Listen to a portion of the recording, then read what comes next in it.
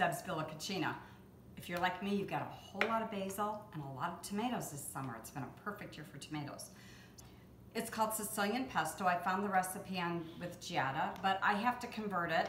About a half cup of walnuts, 1 large clove of garlic. Here's my pint of cherry tomatoes cut in half. This is a cup of basil leaves, about a half cup, and in your case you might want to use Parmesan cheese. We don't do dairy, so this is nutritional yeast. Instead, it's about a half cup. And I'm gonna, need to add a little bit of salt. All right, so it's pretty mixed up because of the tomatoes. Or use it right away, that's even better. So let me turn this, add a little bit of olive oil. Giada called for a quarter or a half cup. I don't really want that much olive oil in here. This pesto looks. You can put it on pasta, on vegetables. A great summertime treat. Freeze it, don't refrigerate it. Thanks for visiting.